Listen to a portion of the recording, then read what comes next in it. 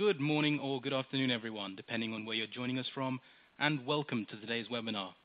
My name is Tarek O'Dali from Business Review, and I will be your host. It is our pleasure to have B&W Tek with us today, who will be discussing portable Raman analysis for novel vaccines. Today's guest speakers are Dr. Marina Kirkitadze from Sanofi Pasteur Analytical Research and Development, Toronto site, and Dawn Yang, Applications Manager. I'd like to welcome you to our webinar platform On24. You'll notice that this webinar is browser-based, so if you disconnect for any reason, please just click on the link that you received via email to rejoin the session. In order to ask questions, you can send them in via the questions widget. So just type them into that box at the top left-hand corner of your screen and click Submit.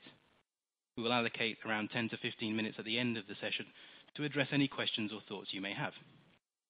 If you click on the survey widget, there are a few questions in there for you to answer in order to provide feedback, and you can do this during or immediately after the webinar. If you click on the green resource list widget, you'll be able to view or download some PDF files relevant to this webinar. Please use the yellow help widget if you require any assistance, and you can move, resize, and maximize any of the windows in front of you to get a better view of the slides. But now, without any further ado, please allow me to welcome Dr. Marina Kirkitadze. Good morning, good afternoon, everybody. Thank you very much for joining us today. Today, Dawn and I would introduce the capability of portable i-Raman instrument and applications developed so far. So in Sanofi Pasteur Toronto site, we have analytical R&D and in it biochemistry platform. I'm responsible for the biophysics unit in the biochemistry platform, and part of my responsibility is to bring new technologies, develop them, and find applications for current projects, ongoing projects, and also planning for future to anticipate potential need that we can address in timely manner. So basically that's the purpose of today's presentation and the summary that we collected so far. So basically the contributors are Kamaljit Bandal and Sasmit Desmukh. We started basically evaluation of i-Raman last year, and after two feasibility studies with Dawn and Thomas, we got the instrument installed. And I think since October last year, we're generating our own results and learning as we go. So basically, before, just to get the outline, so today I would like to quickly touch base about principles of Raman spectroscopy, what are the main business drivers, and then applications such as biological raw materials identification, vaccine components identification, and also characterization of aluminum adjuvant and raw materials that is used to prepare it.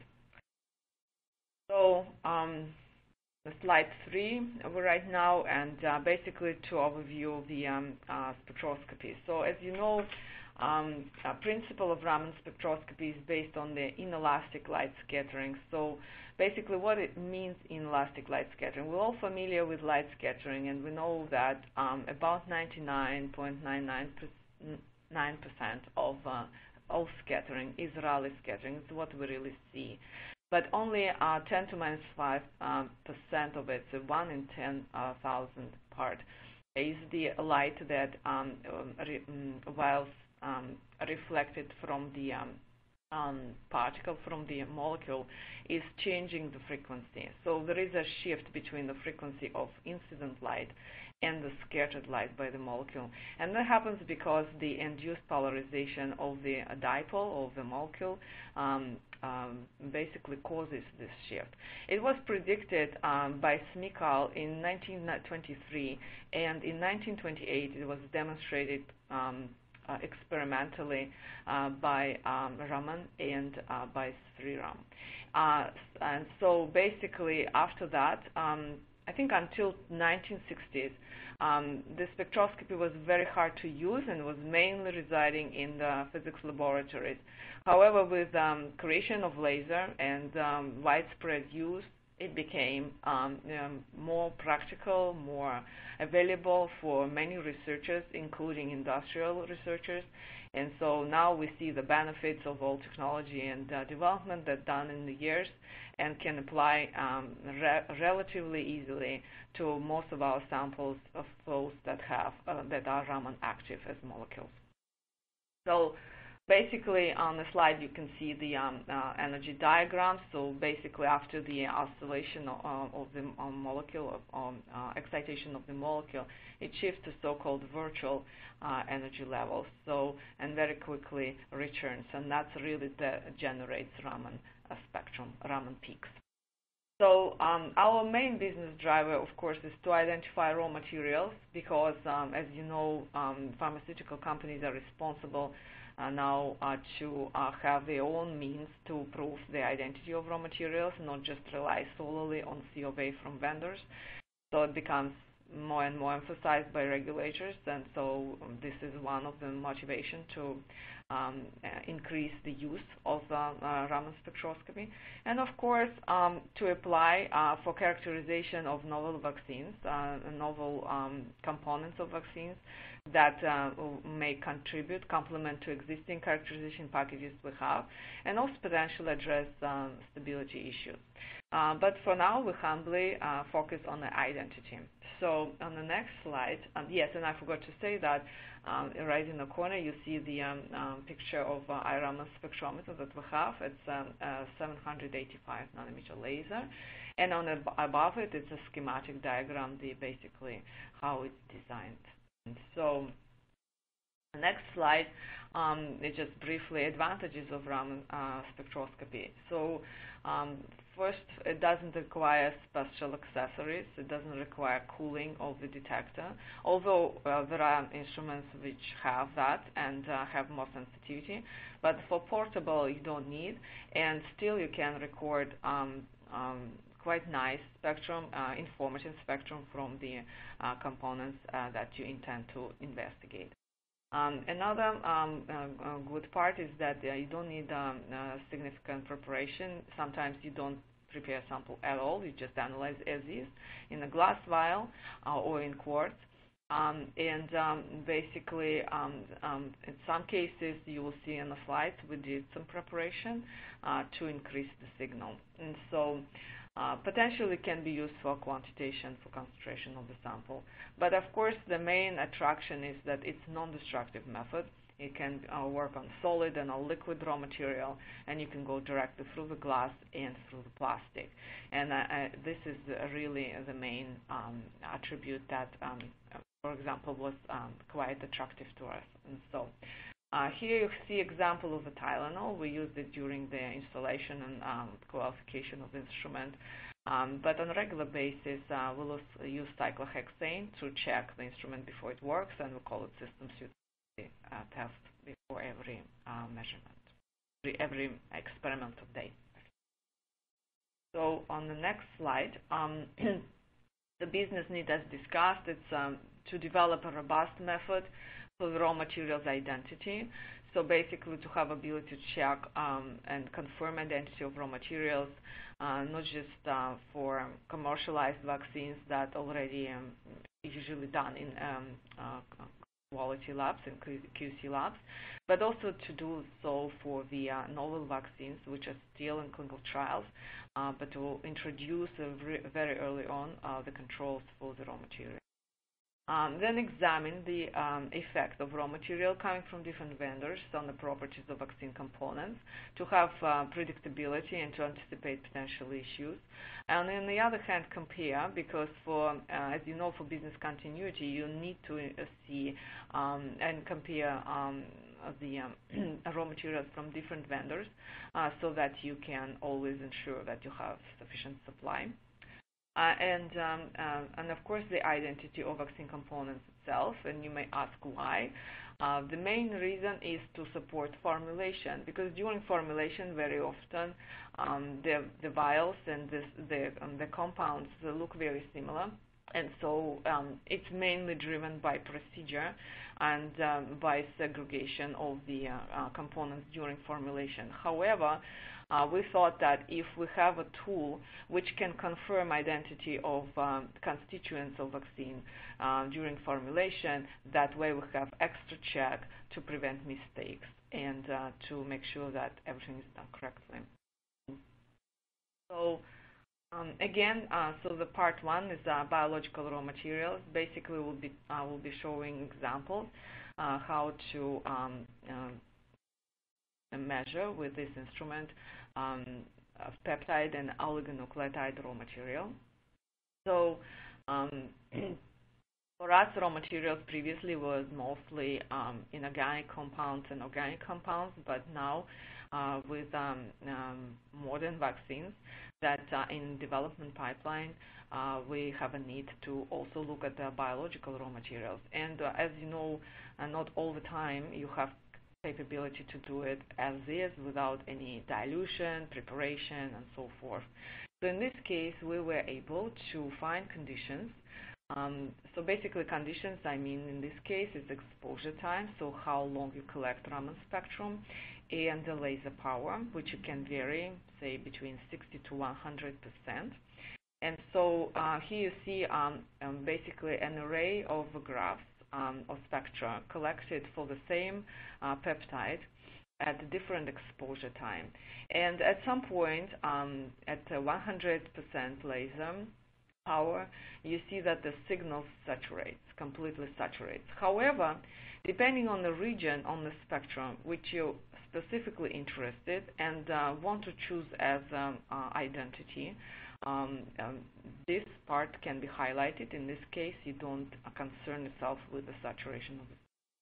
However, for us, since we're still on the learning curve, we prefer to have full spectrum and to highlight 3 regions where we see peaks, and those regions are between 3,000 to 2,800 reverse centimeters, which is normally responsible for CH, CH stretch, C triple bond to CH2, and so that part, which is matching the structure of peptide, and also the region between 1,500 and 1,700 reverse centimeters, which again is double carbon-carbon bond and NH2, and also C double bond to N.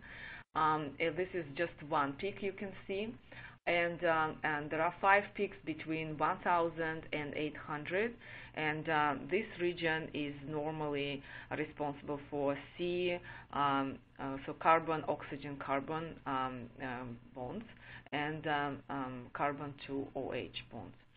So basically, we're thinking that this region is more rich. However, we still want to account for one peak around 1,700 and also few peaks between 3,000 and 2,800. So basically, this is description we can put, and also specific peak position, which I'm not showing here, but exact peak positions that repeat from measurement to measurement.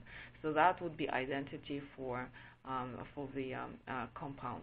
And of course, we will be using software WID, where we can collect 3 spectra of the same compound and have it in the library and compare against the any unknown to confirm identity.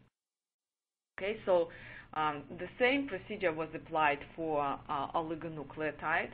And as you can see in this case, there is almost no vibration occurring in the region between 3,000 to 2,800, so there are no CH2 groups, no CH stretches.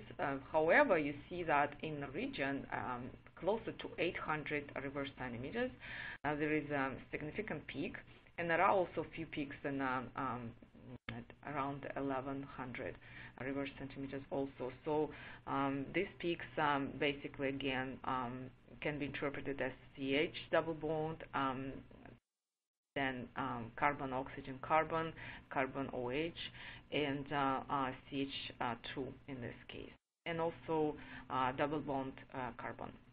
So this basically correlates well with a structure of the oligonucleotide, and so predictable that you would see basically the resonances of the peaks in that region.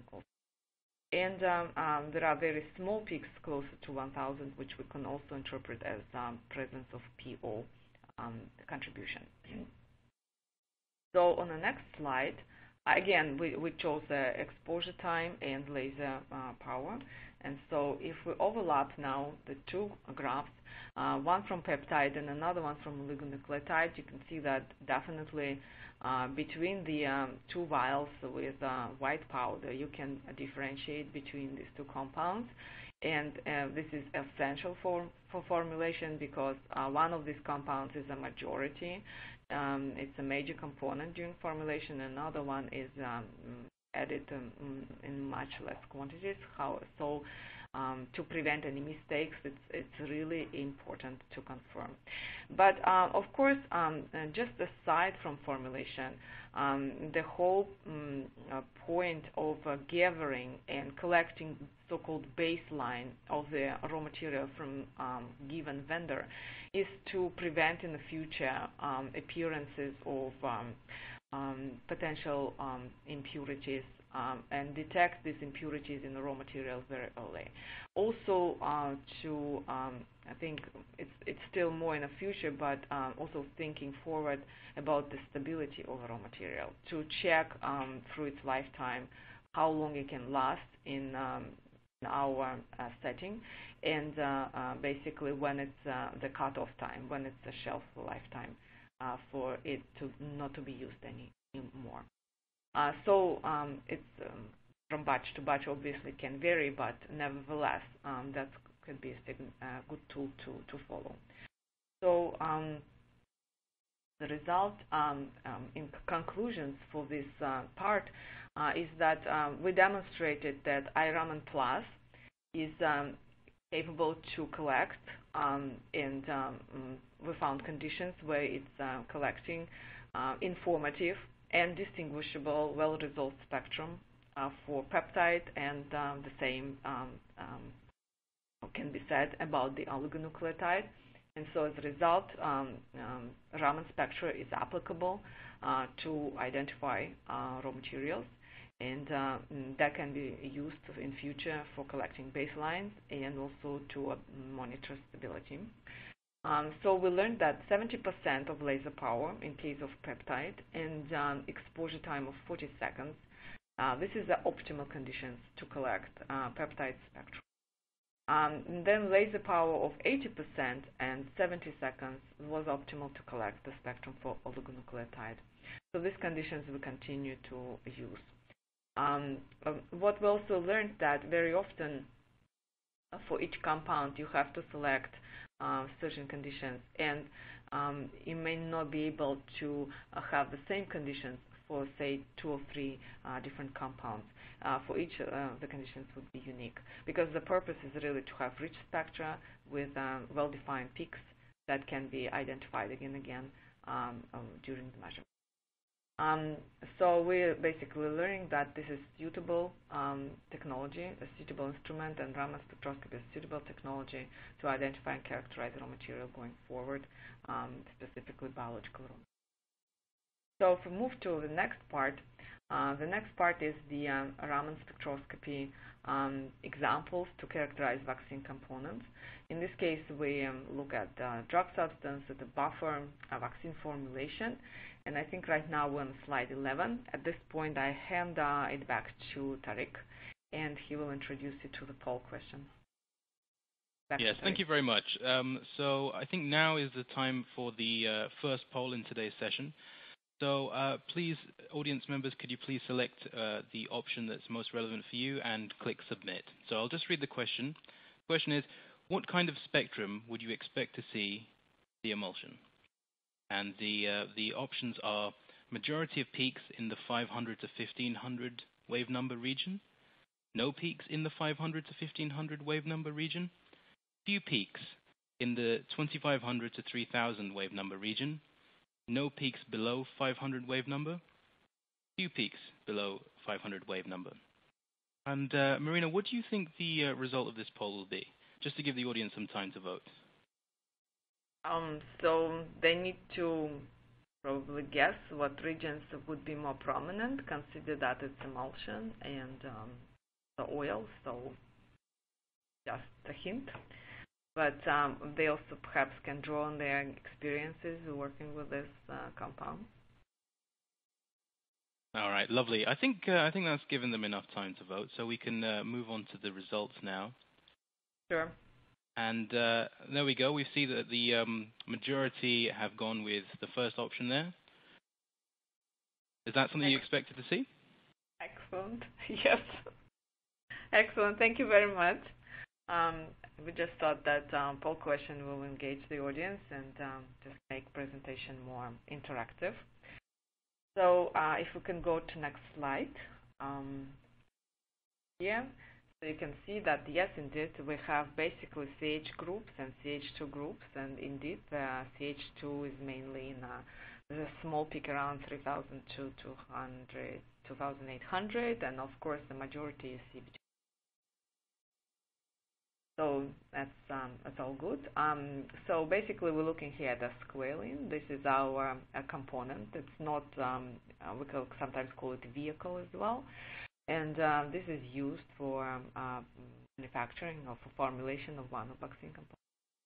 So as you can tell, the spectrum is quite informative, but maybe it's not optimal. So therefore, on the next slide, we again go through the exercise of exposure time and laser power. And basically, we're learning that at certain region, at certain condition, we have quite well resolution, well-resolved peaks, again, in the region between 1,500 to 1,000. And again, around 1,000, additionally, two peaks, which we definitely can count on. And, of course, the region below 500, we see few peaks. However, they less resolved, but nevertheless can be taken into account, at least when we compare how this compound, this squalene compound, is mixing with the others, and so trying to see the remnants of the spectrum. So basically, on the next slide, we see how it's now mixed. So squalene is added to another component, and that's becoming one of the drug substances. And so as a result, you can see that some peaks resemble the squalene and also appear new, especially in the region around 1,700, a very sharp peak. This is new distinct peak, and so if we overlay the spectrum, and at some point you will see it, there is a difference. So this is encouraging because that's what you really need to see during formulation, that there is some hints where you can recognize and differentiate between the substances as you go along. So to prevent, again, mistake during the steps. And so on the next one, just to illustrate, we overlay the vaccine component that you've seen just now, so with the optimized spectrum, and also the raw material. And you see that, yes, indeed, the region's somewhat similar, but there is some differences that you can count on and differentiate between the two when working with them. So another example is squalene again and vaccine buffer, which is different salts, but nevertheless they contribute quite a lot. They also contain peptides, so that makes difference. And so again, that shows that yes, even between the compounds we can differentiate again. This is important. So on the next slide, there is an overlay of adjuvanted drug substance and formulated vaccines. And I think this is the most important because, first of all, for us, we check how drug substance looks, but at the same time, we see that some of the peaks from drug substance are present in the adjuvanted vaccine, and also the formulated vaccine has a resemblance of the previously slides where you store raw materials and mix another drug substance. And so as a result, it has features of both, but nevertheless it's distinguishable, and this is key to control the formulation process. So as a conclusion of part 2, we learned that, again, Raman Plus is capable to collect distinguishable, well-resolved spectrum in a buffer, in raw material, and vaccine component, and drug product. And drug product is formulated vaccines, it's just seen. And so we see major contributions in between 1200 and 1800 reverse centimeters. Some of the peaks are quenched, but nevertheless, you can distinguish between the compounds and different steps of formulation, and you can use it as a fingerprint. And I think the word fingerprint and Raman is, I think, the strongest connection. That's where you can differentiate between compounds and build on that, specifically with a thought about stability going forward, and of course, lot-to-lot consistency. So that's the next two important features that come into account. So formulation steps first, but then after stability and lot-to-lot consistency. And so basically, the next steps, I think it speaks to develop identity characterization tests for vaccine control process. So basically now we're moving to the compounds which are known since 1926. They are used as adjuvants. This is aluminum-based adjuvants, and some of you may be very familiar with it. Mostly we used aluminum sulfate in the past, still used in some applications. For most part, at least in our company, we use aluminum phosphate and aluminum oxyhydroxide. And today you will see the examples of aluminum phosphate and raw material. And so on the next slide, basically I will go straight to the second panel. There are two panels. So if you take aluminum phosphate suspension and measure as is, this time we use quartz vial. You see that basically pre-treated, so just mixed sodium phosphate and aluminum chloride, and after treatment, and also the aluminum phosphate commercial source purchased from the vendor, they all look very similar. They have similar features. It's almost not possible to distinguish between them. So to increase the signal, we did dry the sample. And so for the dry, on the right-hand side, you see that differences start to surface. Here I show only part of the spectrum because the part beyond 1500 to 3000 is not really informative. It's flat. And that's why we focus on the part between 400 to 1500 reverse centimeters. So if we click again, yes, you see there is overlay there. It's in sigma plot, but the purpose of that is to show that there is difference in peak position in the region of 1000. So this is responsible for PO vibrations, and so PO4. And so this basically shows that you can differentiate between pre-treated and after-treatment aluminum phosphate, the one that we prepare here internally in-house, and also commercial source. They're all different. And so we know that after treatment, the PO bond becomes stronger because it shifts. And so that's something we learn as we observe. But how this information can be used? You can use it for lot-to-lot consistency, obviously. You can use to redesign the process, and also, more importantly, is to see how different source of raw materials may affect the output, the aluminum phosphate profile or Raman spectrum of aluminum phosphate in the future.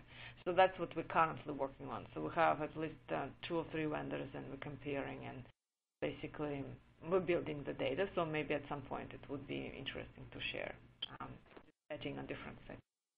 And so on the next slide, just to show example, this is the raw material, sodium phosphate, and the raw material purchased from 2 different vendors. And you can see that the full spectrum, again, you can see that it's only informative all the way up to 1500. So the right panel is expanded view. And so you could see that although the peaks, they similar to a certain extent, But if you look closely, there is difference in the peak positions, in the overall shape. You can differentiate between the vendors. There are subtleties, and so it's important now to learn how the subtleties affect. And we see already differences in the size of the particulates made from these two different vendors in aluminum phosphate. We see that they react differently during the treatment, so during the preparation steps. And so now we need to learn whether there is any impact on the binding, on the immunogenicity. That's something we need to learn first. And basically the purpose here is to trace back all the way to raw materials in order to have a good understanding about the process, to support any changes in manufacturing, any changes of vendors. So that's where the power of the Raman spectroscopy becomes apparent, and that's what we're quite happy to learn, because it gives you opportunity to help and to support process characterization. Now, on the other hand, it also introduces controls. And so basically, the ultimate goal is to have different gates. And I think the gate where you check raw materials is the first. And so basically, you can call, in this case, Raman application as a guardian that checks the quality. And based on that, of course, with experience of what kind of spectrum you expect to see, and the library, you can decide whether you want to process further with raw material or just stop at the first gate. So that's where we see the power of technique, and that's where we want to evolve going forward. So again, this is just to highlight the region where we're focusing. And in the summary, I think I already spoke that we evaluated it really last March. We brought it in-house in September. We started to collect our own data in October. Between October and now, we had at least opportunity to contribute to 3 different projects, and one of them is commercialized vaccine. We're very proud of that, because this is giving opportunity to work with our colleagues and also to see the impact and the need for new technologies to be developed in-house.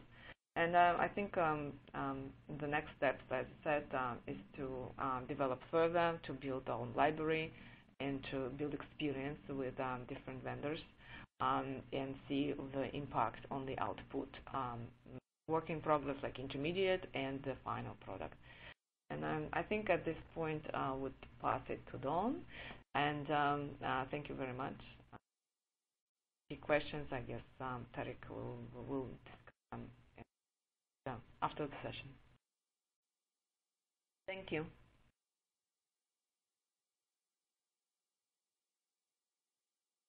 Yes, and I also forgot to say that this is acknowledgement slide for all people who contributed to the work. So Bruce is our sponsor, Bruce Karpik. He was instrumental to have this project added earlier last year in the pipeline of the technology development project. Kamal and Sasmit already mentioned there are 2 key contributors for collecting the data and developing the method. Joan Bevilacqua is head of analytical R&D, and she helped us to acquire the instrument. And Lilian, Ruby, Julie, Jean, and Roger, those people, they made material for us. So because of them, we had the opportunity to screen so many samples and participate in 3 projects and learn as we go. With that, now it's to Dawn. Thank you.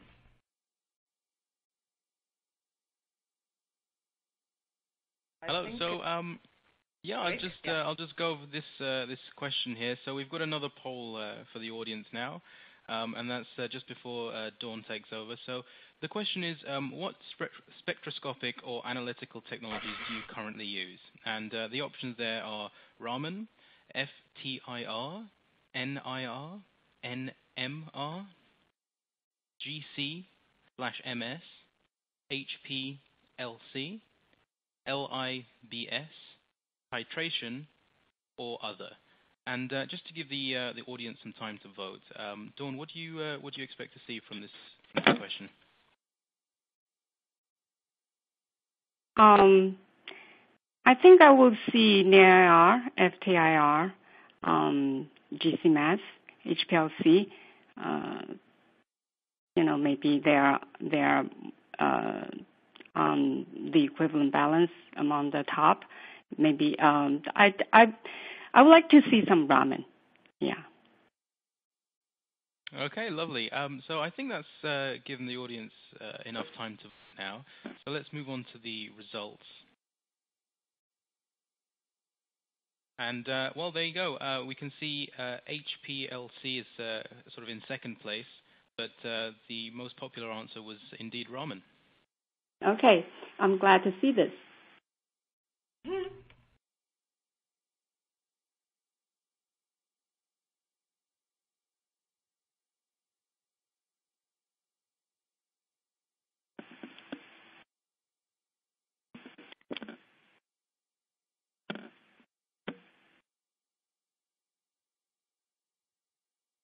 Hello, everyone. My name is Dong Yan. I'm the Applications Manager with B&W Tek. Today, I'm going to present a Raman application case using quantitative analysis for online reaction monitoring. This work is done by our application scientist, Philip Zhou, in collaboration with one of our customers. The Raman quantitative analysis uses multivariate chemometrics approach. The basic workflow for chemometric model building is first to select samples with verified concentrations that cover the range of the possible changes. With the sample selected, sample spectrum will be collected on Raman spectrometer. Some pretreatment may need to be done to the spectra, such as baseline correction, smoothing, derivatives, or normalization. The model can then be built using algorithms such as PLS regression or PCA. After the model is built, when an unknown sample Raman spectrum is collected and loaded into the model, a prediction of the concentration for the unknown sample will be given. The reaction is from a boron refinement operation. It is a crystallizing stage involving the reaction solution containing borate, hot water, sulfuric acid, and other low concentration byproducts.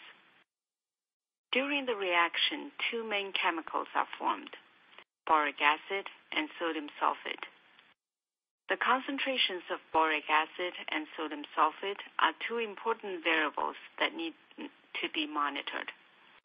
The target concentration of boric acid is between 6 and 8%, and the concentration for sodium sulfate is between 22 and 34%. Among these two, the concentration of sodium sulfate is most important in order to achieve high reaction efficiency and low waste.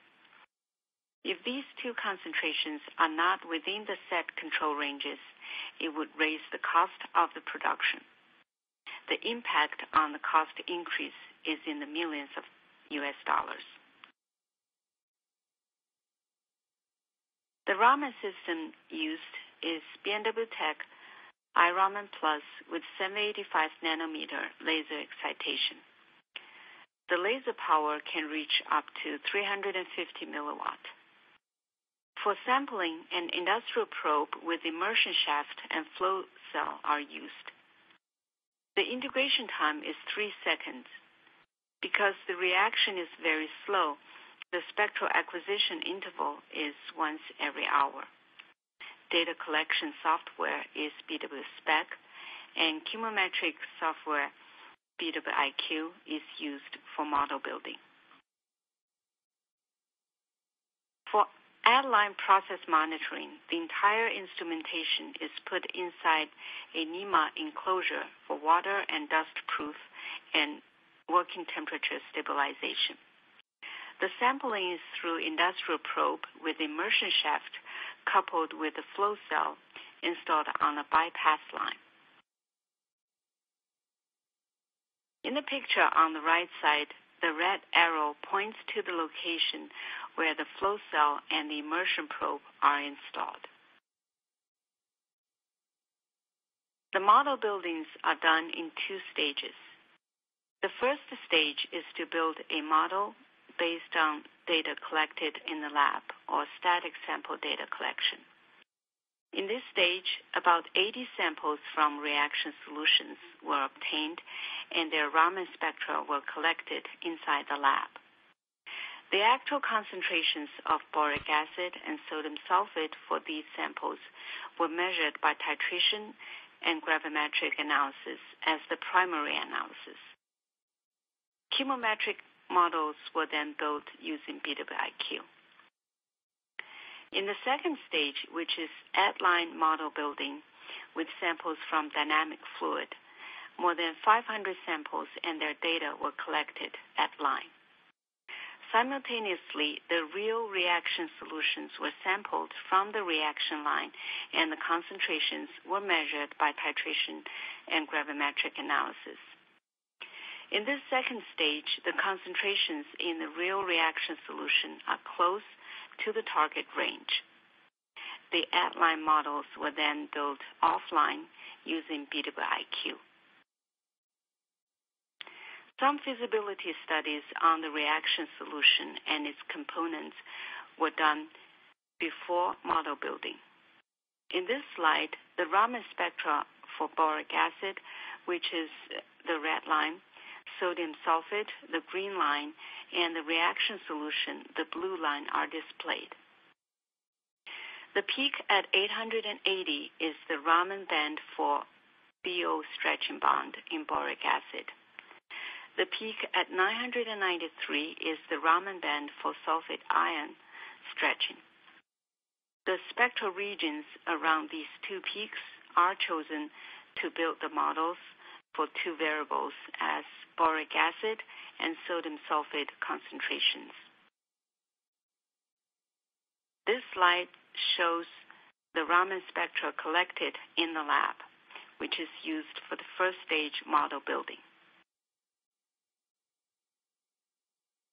The calibration curves of 2 variables PLS regression for the lab model are displayed here. The algorithms include baseline correction, Salvesticoli smoothing, standard normal variate normalization, and centering. Both regression curve fittings achieved R squared higher than 0.99 and root mean square error at 0.034 for boric acid and 0.066 for sulfate. The picture in this slide shows how the at-line data collection was done for at-line model. A large number of spectral data was collected for at-line model building. Here it shows the at-line model regression curve for sodium sulfate. The R squared dropped to 0.82 and the root mean square error has increased to 0.58. Several factors may have contributed to this result. One of the major differences between the lab sample and the real reaction solution is the complexity of the real reaction solution in terms of the number of byproducts in the reaction process. This should be the main reason to cause the difference between the lab model and the at-line model. For over a month, the at-line predictions for sodium sulfate using the at-line model were carried out in parallel with the existing routine measurement using titration. Both sets of data were plotted on the statistical process control chart. The black dots are the at-line Raman measurement, and the red dots are the titration measurement. As you can see that the Raman measurement gives the result very close to the existing measurement for both concentration mean and concentration range. So in conclusion, the Raman quantitative analysis for at-line sodium sulfate concentration monitoring demonstrates that Raman can be used as an effective secondary quantitative analysis method.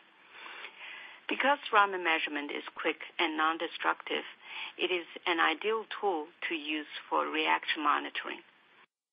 And the small portable Raman system makes the method development and at-line installation very easy. Thank you. Lovely. Thank you very much, Dawn. Now I believe it's time for the Q&A section. So just a reminder to the audience, you're able to ask your questions by typing them into the box at the top left-hand corner of your screen and clicking Submit. So let's start with a question addressed to either speaker, I suppose. As a user, what are the important user specifications that I should consider before purchasing an instrument?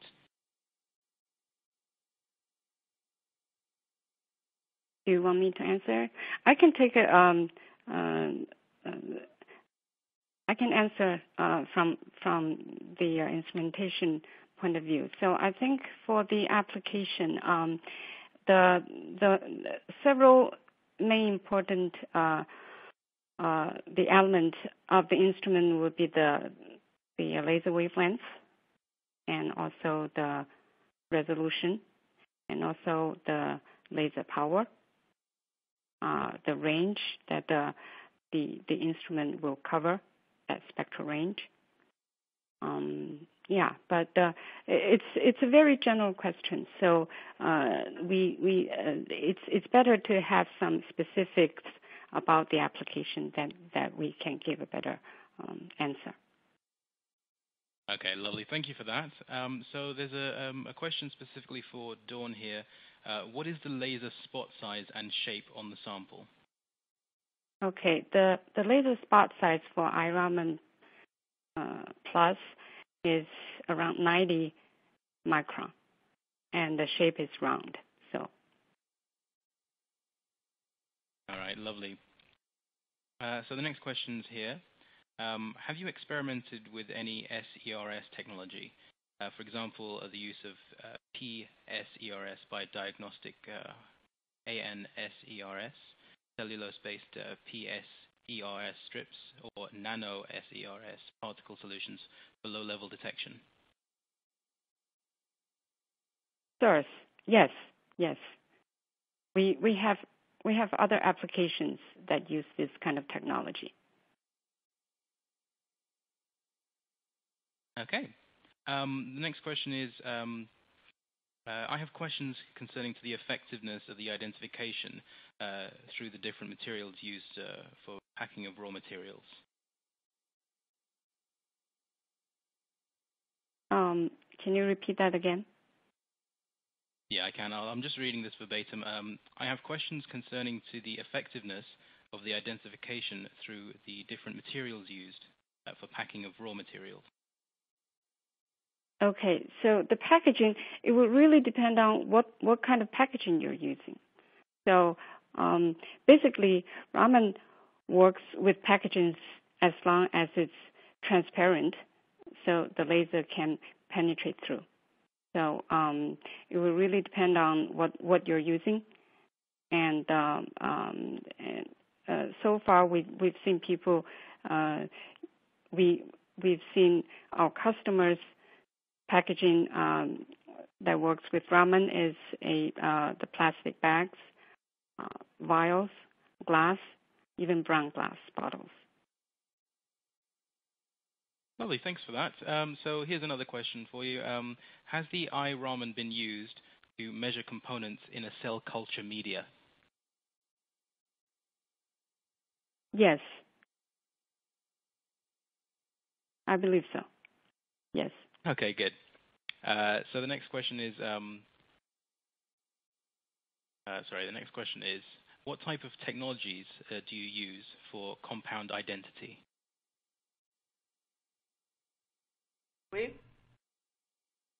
Yeah, is this for Marina? Maybe Marina, you can. Sure, yeah. Depending on the compound, we can use mass spectrometry. That's another unit in biochemistry platform here that works on that. So if you have peptides, raw material, for example, you can confirm identity to the amino acids sequence. So that's first choice. But of course, if you're talking about raw materials, others, you do different kind of tools. You can use all that chemistry and HPLC, and we use gas chromatography with mass spec. We don't have it in-house, but we use it extensively. And so, depending on the type of raw material, that's what you. So, I don't know if it's fully answering, but. That sounded good to me. Next question is, can you probe through transparent plastic bags? I think you can. We tried. We tried during Yes, the answer should be yes, yeah. Thank you, Marina. Okay. I just next question. No, sorry, go ahead, please. I can only say that with the glass vials, depending on the thickness of the glass, and also the intensity of the spectrum, you may see stronger signal or no signal at all. For raw materials, perhaps it's not that big issue, I mean inorganic and organic, but if you're working with biological raw material, it can be issues. So you need to have the vial compatible with Raman. So for example, we take aliquot and put in our glass vials to measure, and we use quartz to measure. So you need to take aliquot of the raw material. Lovely, thank you for that. So here's another question. Can you spot palm oil hidden in high-cost or high-value oils? That's probably a question for Dawn. I don't have that experience. Sorry. Yeah, I think this would depend on the concentration of the palm oil, right? So basically the Raman technology, if not without source, just the Raman technology, it can detect the limit of detection will be above 1%. So the answer will really depend on the concentration of the palm oil. Okay, lovely. So I've got another question here. What is your experience from Raman spectroscopy? I think this is for Maria. I would say experience meaning just impressions, or overall I think it's positive. We learned that we can basically avoid the glass signal in the spectrum if we switch to quartz cuvette, and we found quartz cuvette that fits ideally in the holder, in the black holder where you have a way to which you connect the laser. So that basically gives us better clarity. So potentially in the future, that's what we will share with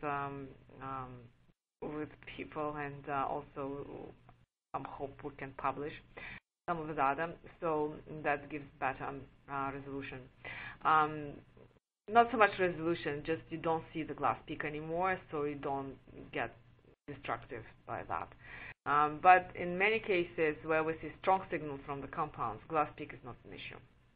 And so it depends where we're going. But right now I would say we only get more customers who want to have their samples to test, and they're challenging us with new projects, which we have absolutely no idea will it work or not, but we're willing to try, because in any case you may see, for example, buffer components that can be indicative of good shelf life or issues.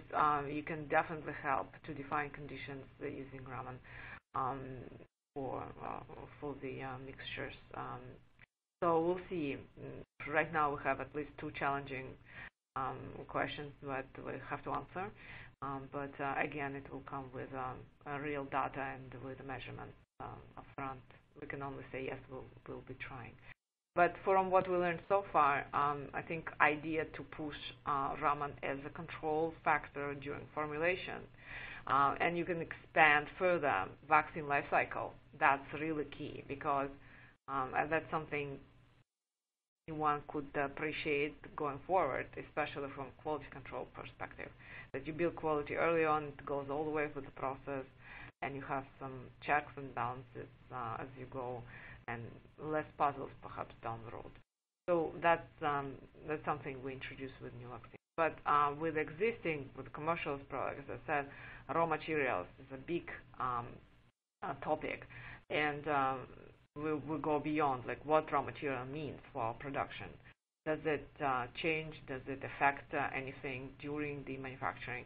Does it affect the quality of the adjuvant? Does this quality make a difference or not? So all these questions we ask, and we learn as we go at present. So that's already two big steps can be done by Raman. So overall impressions are good. I think where we're lacking is the modeling that Dawn showed just now, where we want to work perhaps and learn how to deploy it, how to build it in our system, and so become more familiar and more versatile with that. This is something we don't, explore yet, because we're just learning on principle where we can put this technology to use. But that's something next step we want to learn. Lovely. Thanks for that answer. So the next question I have here is, what libraries are available with the instrument? Dawn will answer that. Okay. So for i-Raman Plus, we actually have we have a library with more than 14,000 spectra. So, but the libraries, they are packaged in different subgroups. So for specific applications, we'll have a specific subgroup of library for that. For example, for the pharmaceutical, we will have a pharmaceutical library for that. And totally, I think we have probably 12 to 15 subgroups that's categorized by applications. And you're welcome to sending info requests to us, and we will give you answers, specifically for your application. Great, thanks. Okay, so the next question I have here is, why would you use dispersive Raman versus FT Raman for the Sanofi application? Marina, I think this is for you. Maybe I can just say a few words about the dispersive Raman. Okay, let's go ahead. So the dispersive Raman is considered a little bit new comparing with FT Raman, and the main advantage, I mean, it's the creation of it is because of the new technology in the CCD, in the semiconductor industry, and in the laser. So the dispersive Raman has one big advantage, is that it doesn't have moving parts in it. So it can be made very small. Hence, our i-Raman Plus is a portable Raman. And so I will let Marina say a few words about what she sees, what she sees the advantage of a portable Raman. I would say our main attraction was portable. The fact that this instrument is portable, and that's I think that was main attraction. I think we had the opportunity to explore FT Raman, and potentially it's still in case, and we'll do it in the future. But I think Dawn mentioned key point. It's not portable. You need to have cooling of detector. You do it only in a lab at the station, and so down the road you don't have flexibility to, for example, use the exact same model at line or in line, and that's where the limitation is. So we wanted to see how much with portable we can do, and to build that as a potential that this is the model. If it works, if we get well-resolved spectrum and it answers our questions, we can recommend it to our industrial operation colleagues who can easily deploy it at line and control the process at the key steps they see important. So that was the real reason. And I think also to exercise kind of new concept we try to invent. It's the lab is where we are. So if we go and we can do measurement in the field, and that's something very kind of motivating, I think, at this point. I don't know if that answers the question. Thank you very much. I think we've run out of time, so thank you for everyone who asked a question. If we haven't had time to get through to that question, they'll be passed on to the speakers and also to B&W Tek, and you'll hopefully get a response from them in due course. But now that just leaves me to thank Marina and Dawn for what was a great presentation, and of course to thank B&W Tek for sponsoring this session. To the attendees, you're going to receive an email very shortly that will tell you how to access the on-demand version of this webinar. Also, you can access it directly through our website, and that website is www.business-review-webinars.com. Once the webinar ends today, the survey will appear in its place, and we would very much appreciate it if you could answer the questions in there. Also, don't forget the PDF files available in the resource list, which are free to download.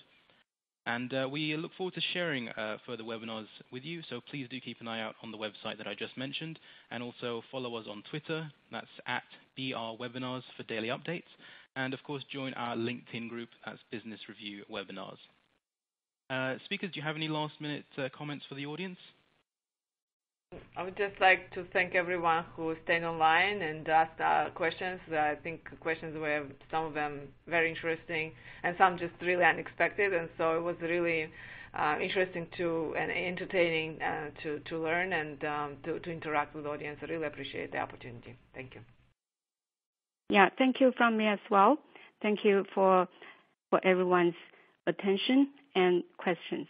Thank you. And just a last-minute reminder to the audience as well, you can follow B&W Tek on Facebook, Twitter, and LinkedIn. So go ahead and find that. But apart from that, thank you very much, everyone, and I hope you all have a nice day. Thank you.